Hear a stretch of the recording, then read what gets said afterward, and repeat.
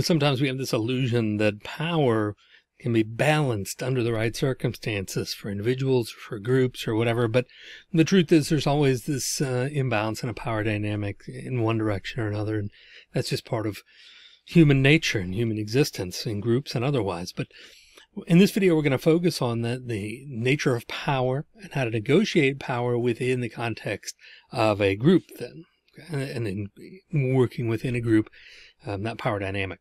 So first of all, let's determine what we mean by power. Power is very simply the ability to influence the attainment of goals sought by you or others. So if you have any kind of influence over someone else, or the behavior of someone else, the attitudes of someone else, the outcome in some way, then you have power by definition, right? So power is just the ability to influence the attainment of goals sought by you or others.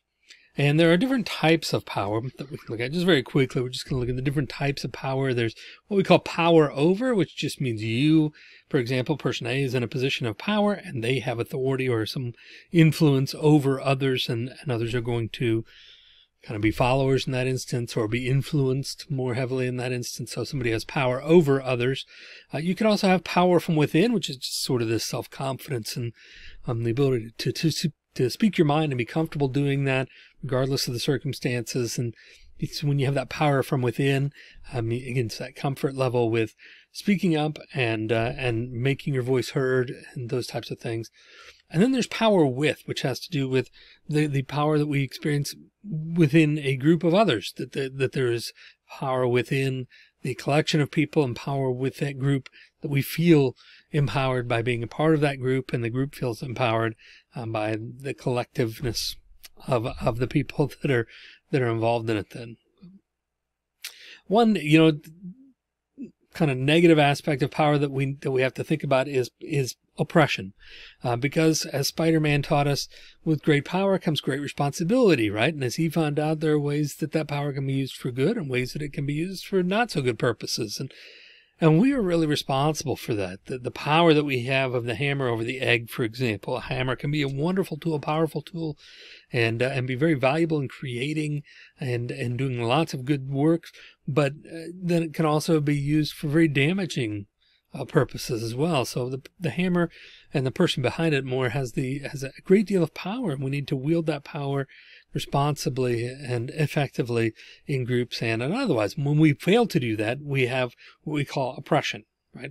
And oppression is just the unjust or cruel exercise of authority or power, especially by the imposition of burdens. So oppression becomes this anchor, and people, are in that balloon then, right? We are that balloon, and oppression is what's anchoring us down. We throw up obstacles for people and make it more difficult to do anything. And, we think back, for example, in the Jim Crow era of the United States history, especially in the South, the Jim Crow era, where, okay, black people have the right to vote, right? African Americans have the right to vote, but we're going to throw up all these other obstacles that make it much, much more difficult for them, so that they legally, yes, have the opportunity and the right to vote just like everybody else, right? But we make it so difficult. That's oppression, right? When people who are in power use that power to make things more difficult for people who don't have that power, that is oppression. And so that's a problem with power. That's the kind of the dark side of power, so to speak. And so we need to be aware of that. And that comes in all forms. But so specifically within groups, if we're looking at groups, there are some bases of power developed by French and Raven, researchers named French and Raven. These bases of power that they identified were typically power comes from one of these sources. If somebody has power, has the ability to wield that kind of significant influence, it generally comes from one of these sources. First, you have referent power, which is just somebody we look up to, right? Somebody we idolize or respect in some way. And so they wield influence over us by virtue of that kind of, the view that we have of them. So this is why, for example, celebrity endorsements and popular influencers have referent power, right? Even when they're speaking, they're doing a commercial about something that's not in their area of expertise or whatever, we think, oh, wow, I really like this person. I admire this person. I want to be like this person. And if they use this product, then I need to use it too. So this referent power, just somebody we look up to, the cool kids, right? That but somebody we hold in regard or respect for whatever reason, they can wield that influence over us in some ways with that referent power. We also have what we call expert power. Expert power is just what it sounds like. It's somebody who's an expert in that area. So they have power by virtue of their expertise. We look to them and they wield heavier influence within that area because they have a level of expertise there, right? So if we were in a group, all of us together, and communication is my field, and if that's not your field, and we were working on a communication related thing, then I would have expert power in that area because that's something that I've studied and it's my field of expertise, right? So I have expert power in that. But if we were working in a group and trying to come up with a solution to some sort of aeronautical engineering problem, then that would not be my field of expertise. We would look to somebody who's an aeronautical engineer or has some experience in that field or something of that nature. If somebody would have expert power, right? But not me. So expert power is contingent upon having expertise in that area. But if you do, then you can wield that kind of influence and power using that expertise. Legitimate power is power that comes, or influence that comes from legitimate sources, what we call legitimate sources. This is, essentially somebody who has higher hierarchical status than you. So it's your boss, for example, somebody who's your superior in that hierarchical chart or sense, right? That they have that kind of power, or they have they're an elected official. The judge has power to control the courtroom and to do sentencing and things like that because they have that legitimate power, that power that's been vested in them by their position. So that's what we mean by legitimate power. We also have, kind of two sides of the opposite sides of the coin here are reward power, which is just what it sounds like, the ability to reward people and to offer incentives and to provide benefits to people for following your lead and for doing what it is you think they should do.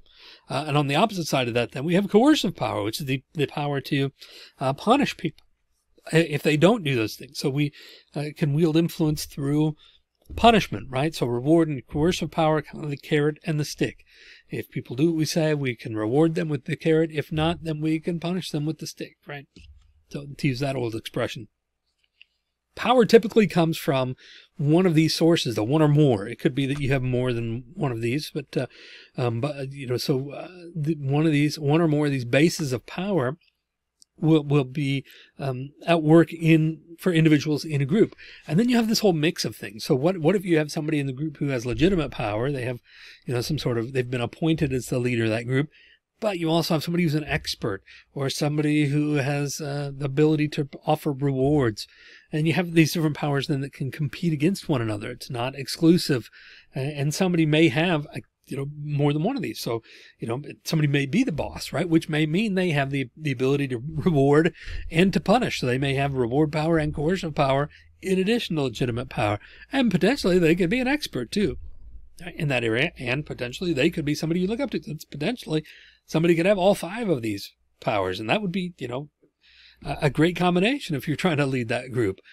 Or you could have one or some combination of those. But you're going to see these bases of power in groups, and so how we use them then, the way that we use them will oftentimes influence the amount of cooperation we get in a group and the type of cooperation we get in a group from the other members of the group. So there are basically three, on this spectrum, we're going to say there are essentially three ways that people will respond to this power. Okay. Typically, we're going to see either resistance, where people are really pushing back and they're resisting where we're leading. They're resisting that influence and they're resisting the use of that power and basically working against that.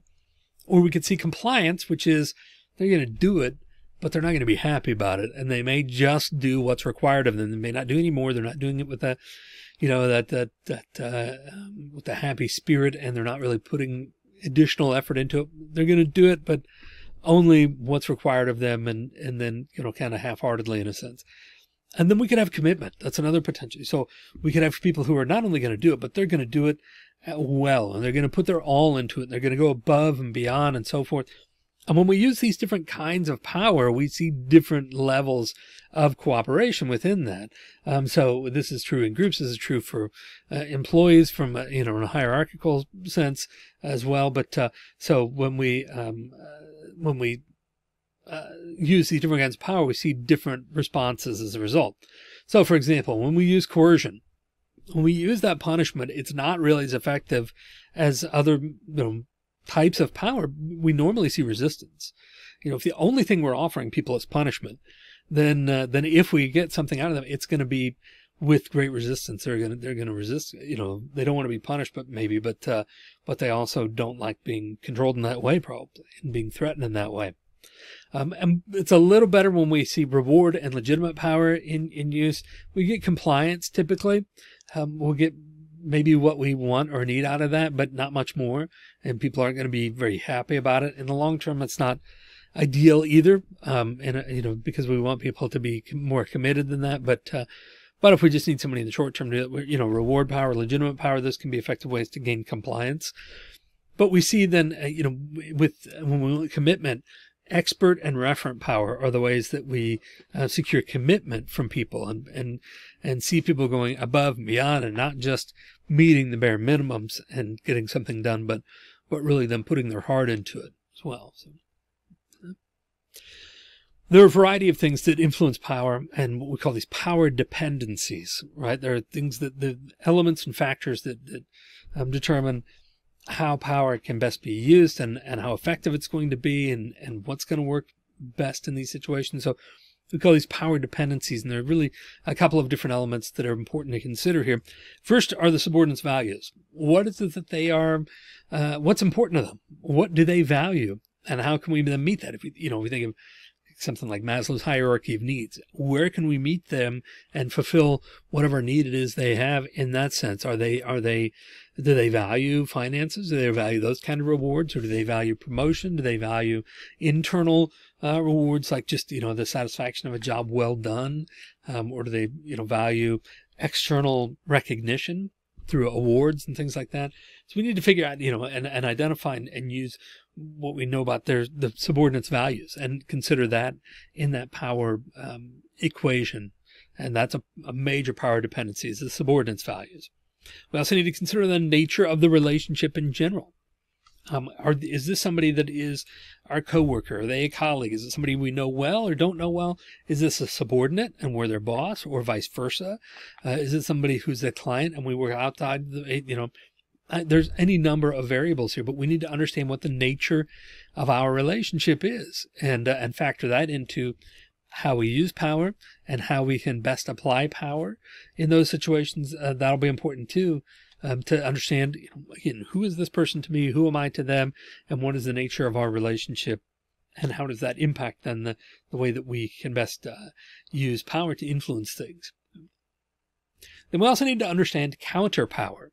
Counterpower, right? So what's the opposite reaction? Every action has an equal and opposite reaction, right? So, so what's the counterpower that this person has?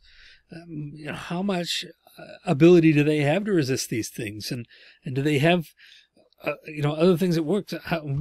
Basically how strongly can we influence this person? So if we think about different counterpower response patterns, and if we look at this graph, we can see we have, one end where person A's power over B is very high, right? And they have a lot of, influence, a lot of control over person B. And at the other end of the spectrum, it's very low because person B's counterpower is very strong over A. So they have ways that they can push back, whether that's, maybe they got a secret file on stuff about person A, right? That they can pull out this opposition file and use some embarrassing things, or maybe it's just that they don't really need this job or this assignment or whatever, and so they person A can't really use that to influence them because person B could just walk away and it wouldn't be a big deal, right? So what is person B's counterpower over A, and how strong is that? And that's going to influence then person B's response to A's influence, right? So how does person B respond to the way that A is trying to influence them?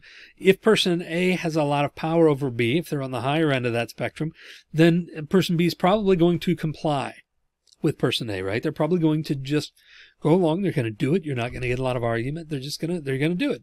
If they don't have many other options, or at least don't feel like they do, then they're going to comply. As we go down here, though, we can see that, a little more. They may be able to bargain. They may have a little bit of counter power, so they may be able to bargain and get a better deal or whatever, and maybe get a better, I don't know what, a better position or better time, better whatever. They can negotiate a little bit, though, in this regard.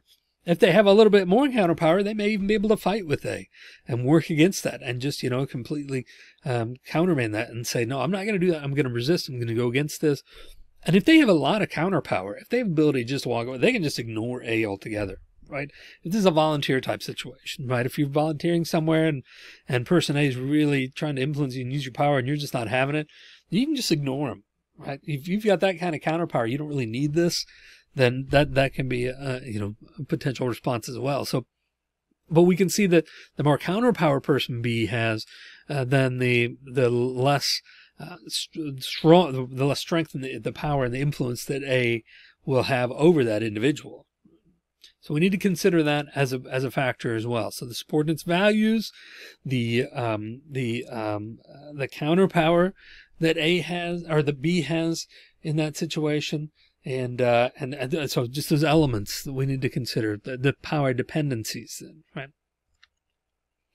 Okay, some common power tactics, and I have Mr. Burns illustrated here because these are not great. These are typically not as effective in terms of power. These are things you can do when you have power, and they may bring some short-term gain, but in the long run, these are not great power tactics. But these are things that are commonly used by people who want to use power to influence the people in their group, but they're not great. So people commonly control access to information.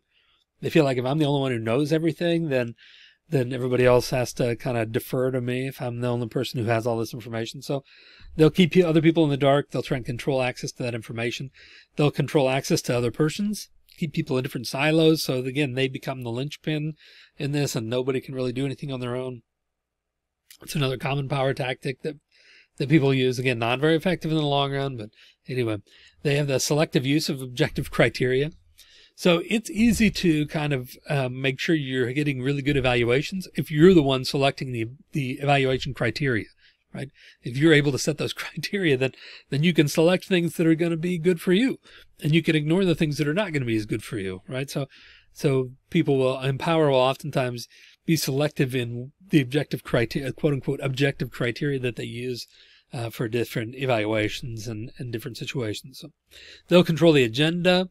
Think about Congress. I think about Congress a lot when I think about this one. The Speaker of the House, for example, determines if they have the majority, they can determine what comes up for a vote and what doesn't in Congress, right? And same with the Senate. They can control what's going to be discussed, what's going to be voted on. And if it's something they don't like, they don't have to vote against it. They can just not bring it up at all, not have it brought up on the floor at all, not allow it. So they can control the agenda. And that's a power tactic that people use frequently. Using outside experts, bringing in people to support what you are trying to sell to other people.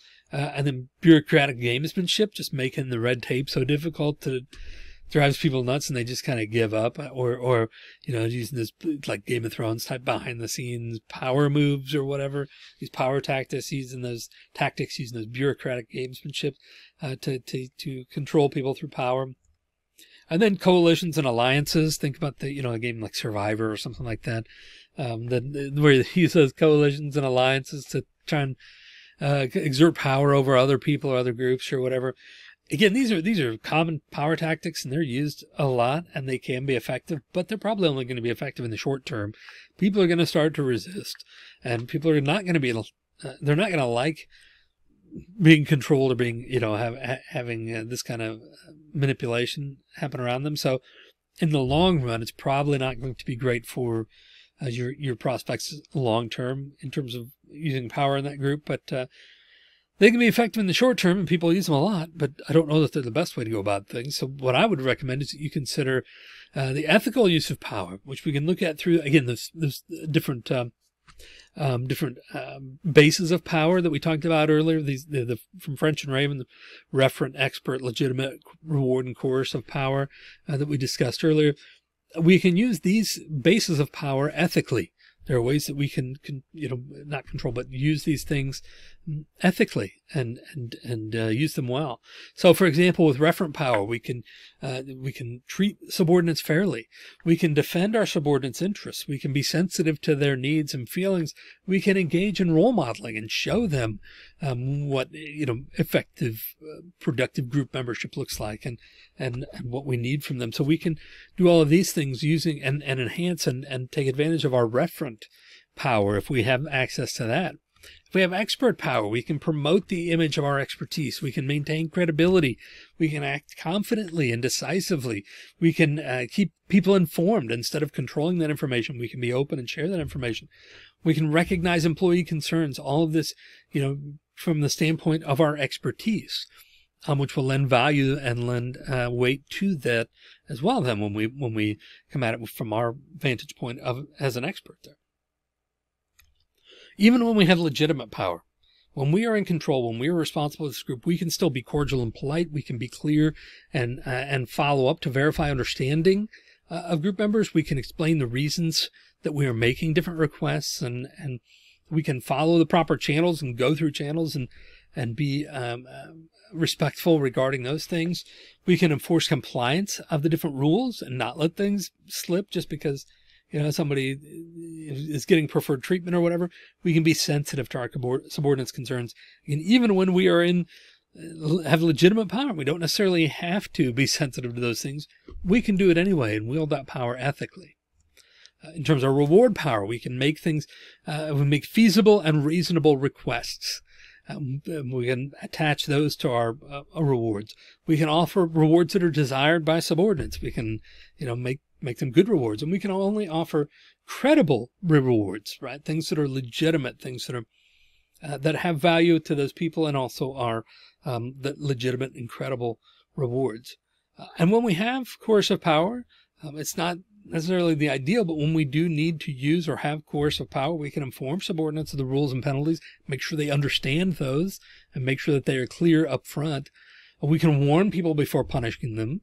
We don't have to automatically just bring down the hammer. We can give them some latitude and then give them an opportunity to improve. We can warn them before punishment. We can administer punishment consistently and uniformly, not show preferential treatment, and just do it, be consistent and uniform in the administration of that punishment. We can make sure that we understand the situation before acting, not just respond impulsively or respond to the first thing we see, but understand really fully and explore that situation before we take action. We can make sure the punishment fits the crime. We can fit that punishment to the infraction, make sure that it is consistent with the level of severity of that infraction. And then we can punish in private. We don't have to make this a public spectacle. If we're going to have to punish, we can do so in a private way that doesn't, add additional embarrassment for that person. So now that we understand kind of, what power is and how we can most effectively use it in a group, hopefully we'll be able to wield that ethically and consider those different bases of power and understand that there are ways that we can do those things and use that power ethically and really enhance our long-term prospects for the group and our prospects in that group by doing so. If you have questions about power in small groups and how it's used, how we can best manage and utilize and leverage that kind of power for the betterment of the group, please feel free to contact me. I'd love to hear from you via email and chat with you in that way. In the meantime, I hope that you do have a new understanding of power and the good that it can provide for groups when it's used in a positive manner.